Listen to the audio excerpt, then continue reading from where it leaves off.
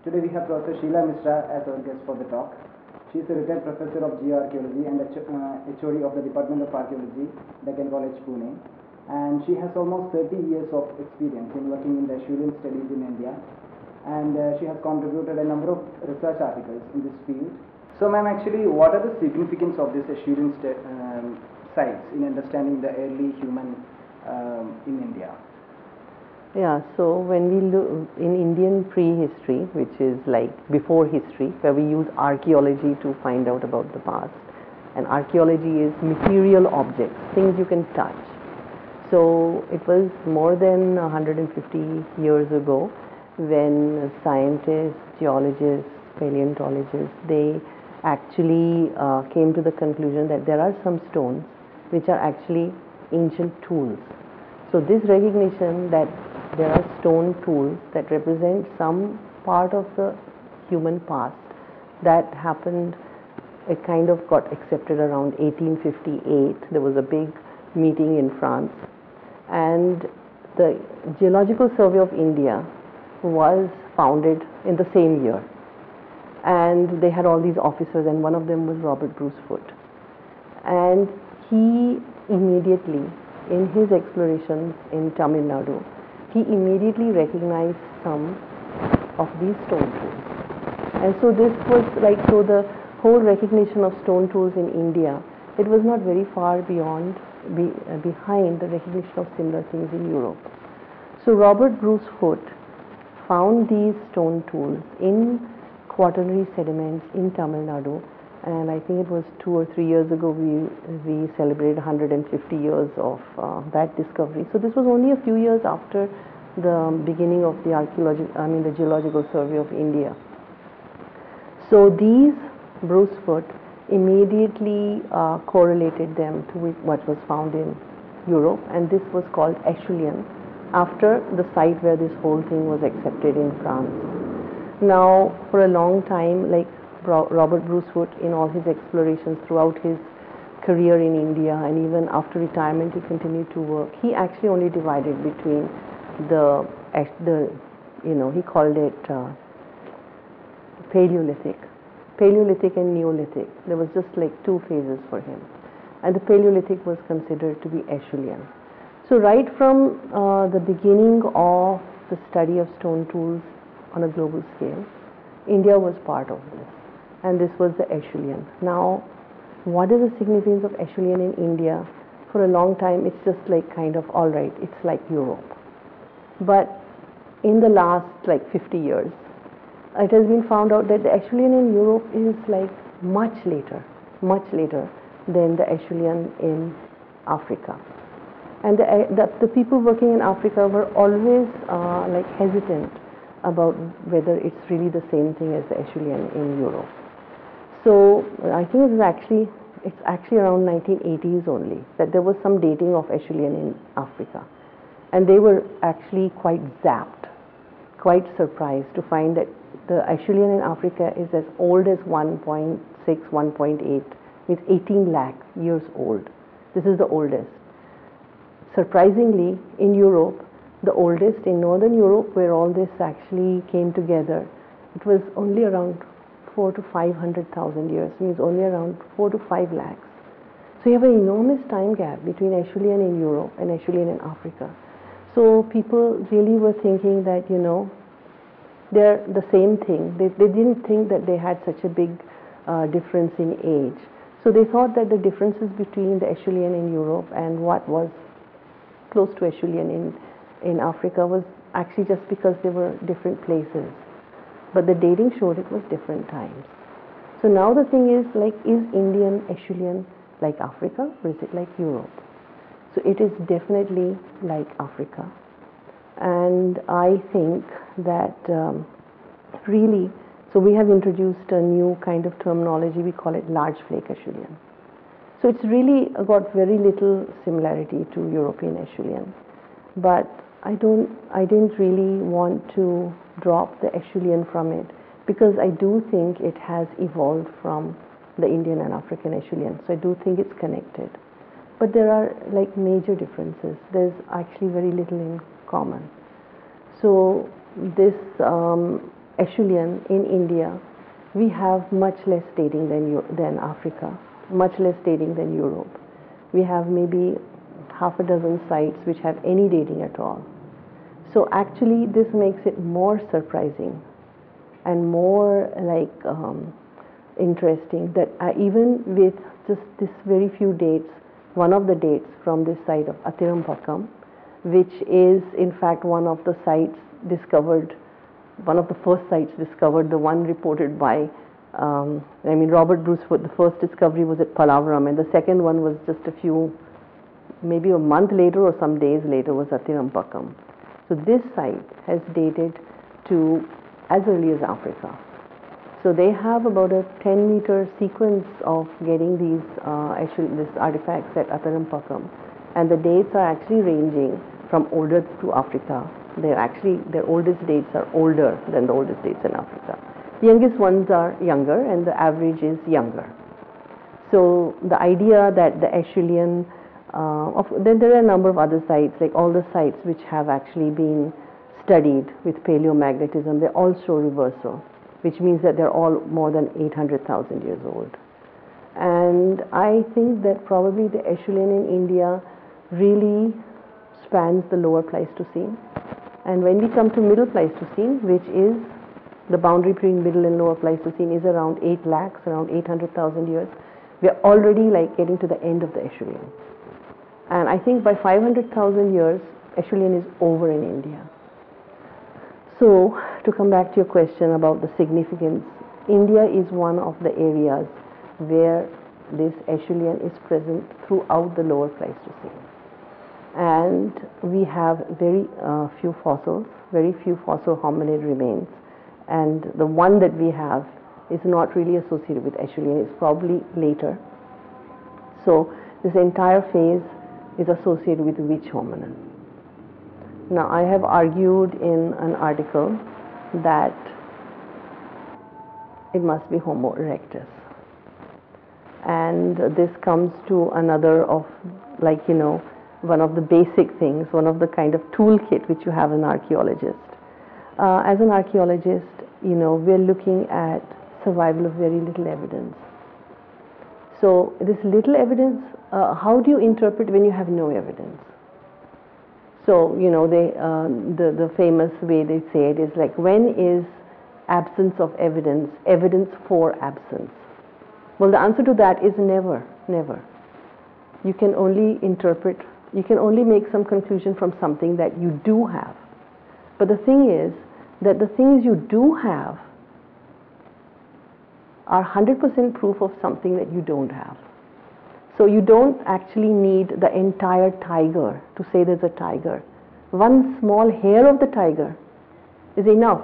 That hair cannot exist without the tiger. So I am using that kind of a reasoning to say that there is an association between Homo erectus and Acheulian. Now the thing is, in Java, they have more than 400 fossils of Homo erectus, and they keep finding more. And every time I meet some Indonesian archaeologists, they sort of say, oh, you haven't found any fossils yet, but we haven't. And we have been looking for more than 150 years. So you might find one, but I wouldn't put my research problem on that, because it's going to be quite tough. There must be some reason why we're not finding them. On the other hand, the Indonesian colleagues, they have almost no artifacts with the Homo erectus. In fact, one Australian archaeologist even wrote a paper that maybe Homo erectus in Java was bereft of tools. So I think that this has to do with what survives and what doesn't survive. Now the thing is that the Homo erectus in Java is associated with animals, fossils of animals, which are most closely related to the Indian shivalic fauna. And there is a difference between the Indian fauna and the Chinese fauna. This animals associated with Homo erectus did not get there from China, they got there from India. So it just, it just makes sense that the type of human associated with the Indian fauna in Java is the type of human that was in India. I think it's inescapable that Homo erectus reached Java from India. So even if we never, even in future, get Homo erectus in India, I have no doubt that Homo erectus made the Acheulian tools in India.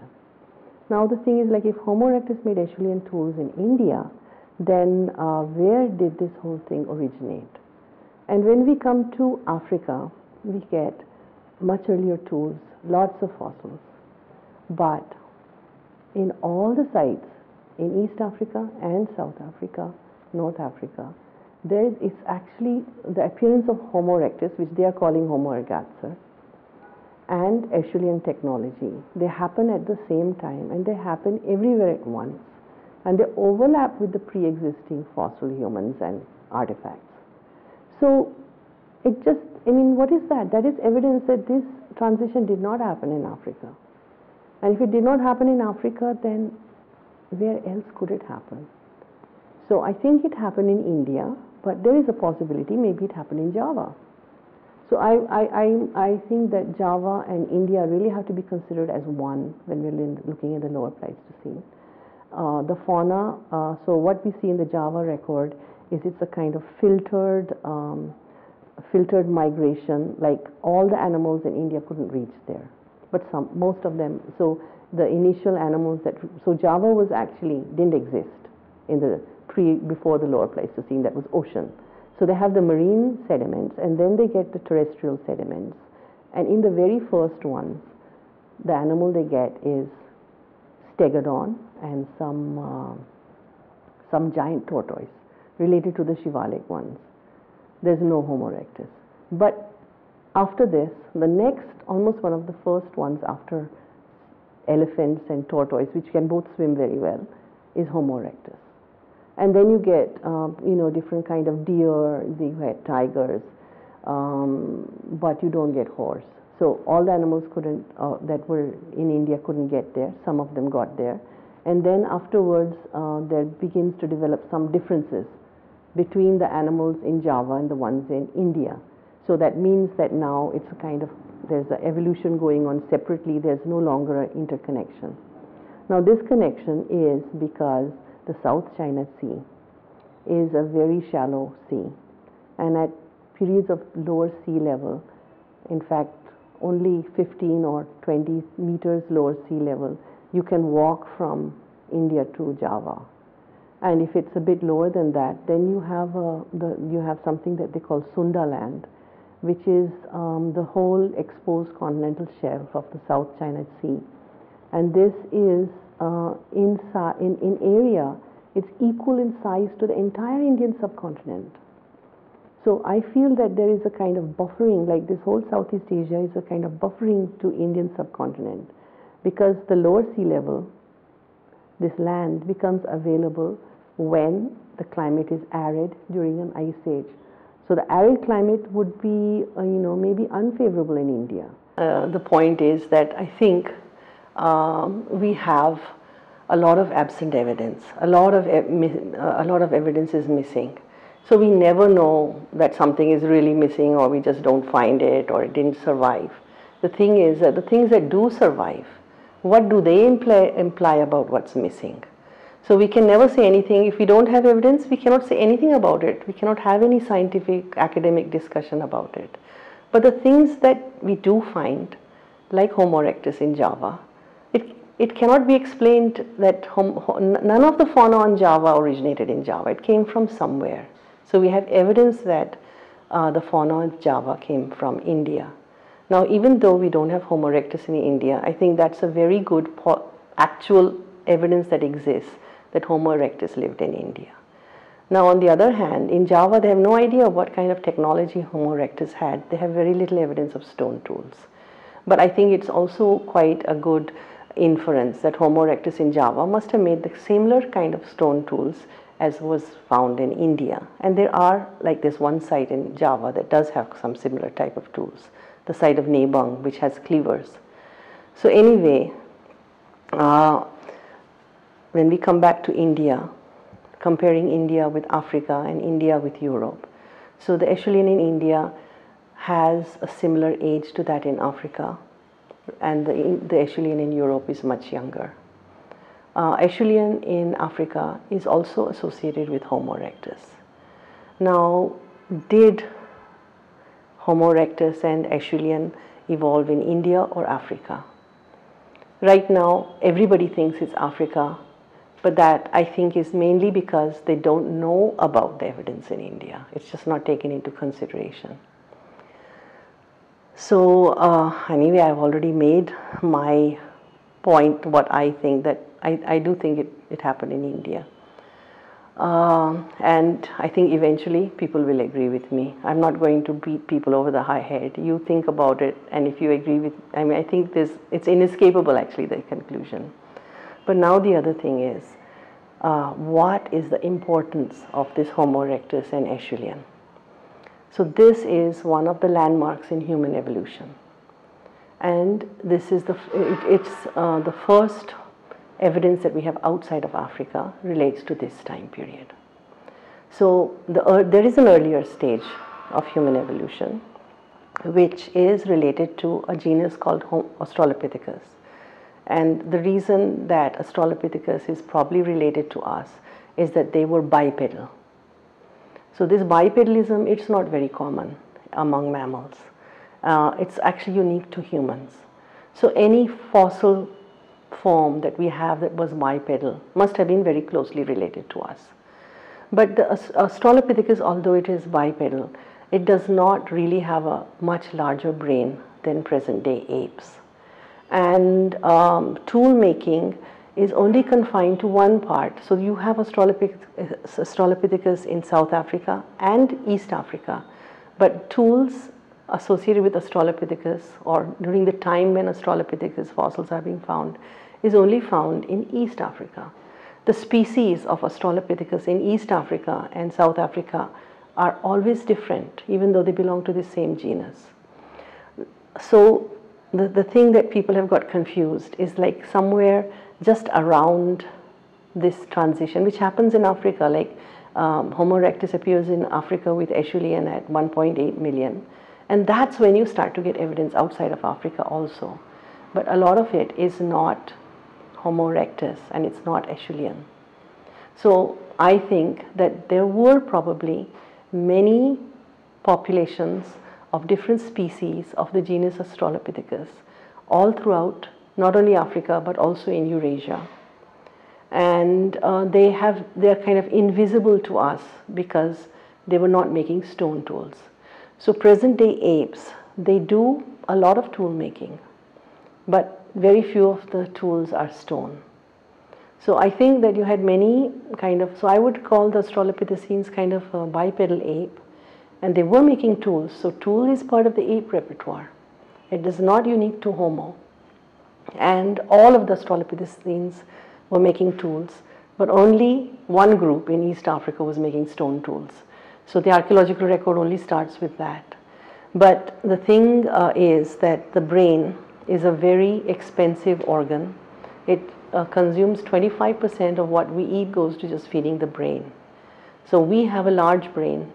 So now anthropologists and people who study, this have actually found out that in fact apes don't have large brains, they have big bodies.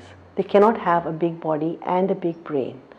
So chimpanzees, orangutans, gorillas, they all spend 7 to 8 hours eating. And you can't spend more than that time eating. So they're eating raw food, fruits, this, that, but they cannot actually get more energy. So they have the largest brain that it's possible to have with their body size in a wild diet, completely like just eating wild foods. And even then they do process some of it, like the chimpanzees use those sticks to get termites and so on. But they're not using a lot of technology for acquiring the food. But even then, all their tool using is related to getting food. So the conclusion that, is that this Homo erectus has a much larger body. And it's the beginning of the increase of brain. So this particular step from Australopithecus to Homo required a different food source. So there are so many theories. There is, meat eating could have been important. You know, there's another theory called grandmothering. There's the fire, cooking. Then people have talked about hunting by running, endurance running. So all of these things, there's thermoregulation. There's all of these different, you know, different things that have been used as, you know, as the thing which allowed this better diet. Now the thing is that what I have been saying for the last, you know, maybe 10 years, 5 years, I don't know, is that the really unique thing about Acheulian is that they carried the tools. So like when people talk about how Acheulian is more advanced than older one, they always talk about shaping, that they had some tool design in mind. But actually this earliest Acheulian does not have a lot of shaping. The tools are extremely simple. But the thing, the really unique thing is that when we come to Acheulian, we never get the whole sequence of the making tools. Whereas in the older one, which is associated with Australopithecus, you get everything. So archaeologists are like, you know, so happy because they dig a 5 by 5 meter trench. You get the raw material, you get all the flakes, you get the cores, everything is in that 5 meter area. They say, oh, wonderful, our site has not been disturbed by geological processes. It's a primary site, it's so wonderful, it's pristine. And then they go to the Acheulian and they say, oh, the cores are missing, the flakes are missing, we just have these big tools, oh, everything has been messed up. This site is so bad, it's a secondary site. I was going on like this for 30 years of my 40 years in Acheulian. And then one day I just said, look, how is it? All the Acheulian sites are like this. All the older one sites are like this. All the Acheulian sites are like this. Not a single Acheulian site is good. All of them are spoiled by some process. I thought, no, maybe it isn't like that. So I think that actually, we call it fragmented chain operatoire. So chain operatoire is like the sequence of making the tool. So a tool is made by breaking something. So you select the raw material, you prepare it in a way that you can get the thing that you want. Then you have your tool. So what I think the archaeological record shows is that the older ones, you know, they did carry stuff, they did select good raw material, but they were limited to carrying in their hands. So that's why you get everything in a 5 meter area. Everything fits, like, you know, if you have 25 scars, flake scars, like 25 pieces removed from a stone, you've got the scars, then those 20, there's about 25 in the trench. So nothing's missing, you've got all that works together. But the Acheulian people, Homo erectus, made the tools, used the tools, and discarded the tools in different places. So if you actually excavate any place or collect from one place, you never get everything. You never get everything. You get only some of it. And this is, of course, there are, I mean, I think every site that's 1 million years old, or even a site that's a few 100 years old or a few 1,000 years old, it's been affected by so many processes. You have to understand that. And it's not a binary thing, that primary and secondary. Every site has a different story and you have to understand it. But this is part of the human behavior. Now, this is what I was saying, like this, you know, fragmented chain operatoire versus complete chain operatoire. This is the difference, fundamental difference related to a significant change in human behavior between Australopithecus and Homo erectus. Now, how and why were they carrying this? I think the archaeology, it shows that they carried those tools. Did they carry them in their hand? So I don't think they carried them in their hand. They had some way of carrying it, however it was. Did they just have a skin that they wrapped it up and put it on their head? Whatever they had. Did they make something out of bark? Did they have baskets? Who knows? But they definitely carried them, and they definitely had some technology to make it possible to carry it. Now, did they invent that technology to carry the hand axe? No. I don't think so. The hand axe is a consequence of having the bag. It didn't produce, it wasn't the motivation to have the bag. So now what's a bag for? It's to collect things. So what would this Homo erectus be doing? So I think that the Acheulian technology implies a foraging So using technology for a vegetarian diet. So usually collecting things is not animals, collecting things is vegetables. So the more nutritious parts of vegetables are being collected, and this could make a better diet. So I think this transition from Australopithecus to Homo is reflected in that technology. It's related to using technology to improve the vegetarian diet, not the non-vegetarian diet. So animals, eating meat is, and it's a high density, caloric rich, nutritional rich thing. But if they had to eat it raw, even meat might not have been so attractive. So probably cooking is part of it, collecting is definitely part of it. And all kinds of other food processing, pounding, and just eating only the nutritious part, like only the seed or only the nut, not eating the whole leaves and that other stuff. So this is probably what has led to the lifting of the constraint on the brain size and body size. And this is why Homo erectus and Acheulian is so important.